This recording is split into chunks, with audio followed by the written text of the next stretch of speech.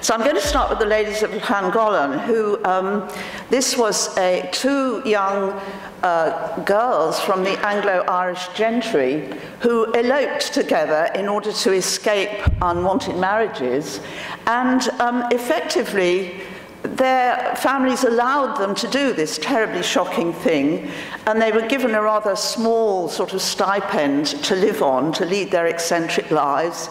And this is what they did, and they became celebrities, and all sorts of famous people would come and visit them in their little cottage in Wales, and they were the subject of enormous interest and curiosity.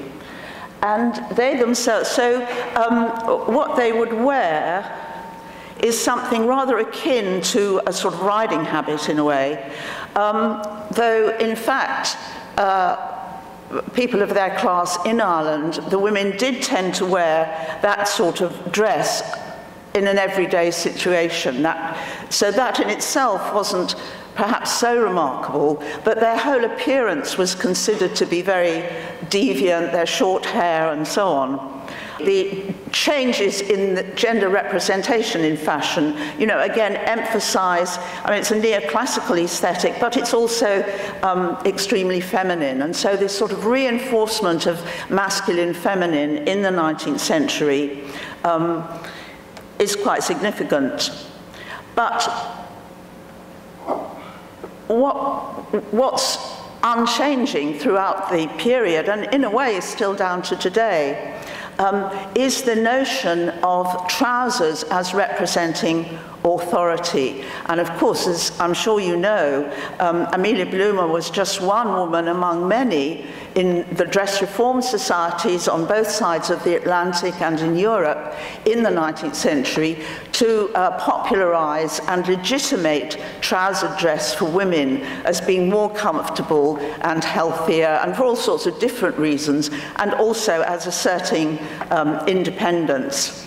And of course, to us, this doesn't really even look like trousers at all, but these were so shocking at the time that many of the women abolitionists, for example, in this country, eventually abandoned trouser dress because they simply couldn't get a hearing. You know, their clothing took over so that they couldn't, their message couldn't be heard at all. Later on, this took a different turn with the arrival of the bicycle and education for women. You know, the latter part of the 19th century, trousers were again, for women, were very much on the agenda.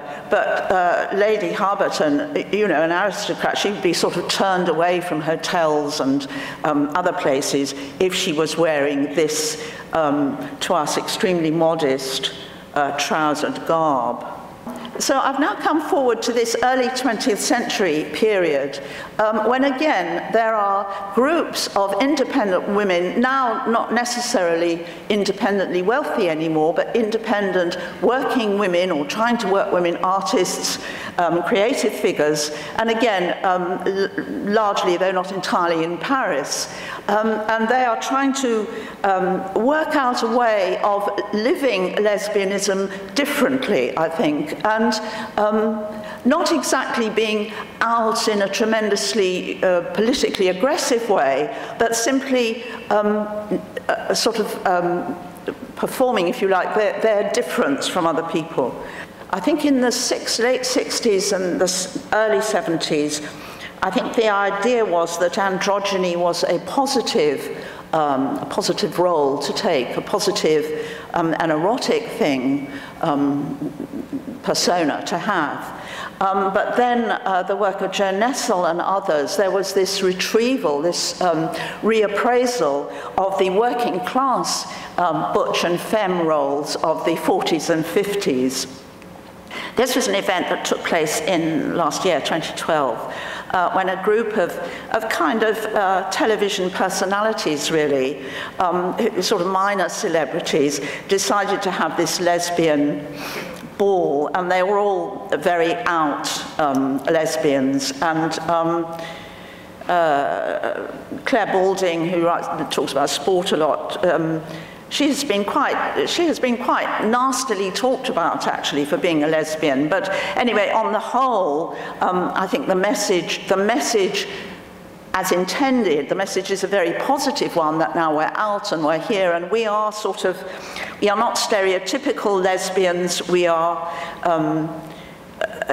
we are subverting the norms and yet expressing very visibly and vocally our erotic identities.